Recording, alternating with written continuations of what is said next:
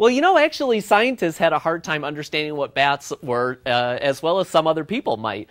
Bats are mammals, and they are mammals that can fly, the only mammals that can fly. So it does make them very unique. How many babies do you think a mom bat has every year? Do you guys have a guess? Go ahead. 5. 5. They usually have 1 or 2.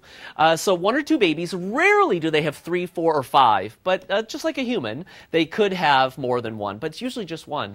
How old do you think bats live? How many years?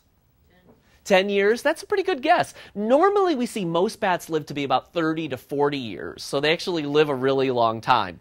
And also, bats are really good moms. They nurse their babies. They teach them how to fly. They teach them where to go during the winter. And throughout most parts of the United States and Canada, where do bats go for the winter? In caves, so they hibernate in caves, or they do something else. If they don't have a cave nearby, what might they do? Go in trees. All right, they might go in trees, but it's too cold. What are other animals? What are like butterflies, some birds?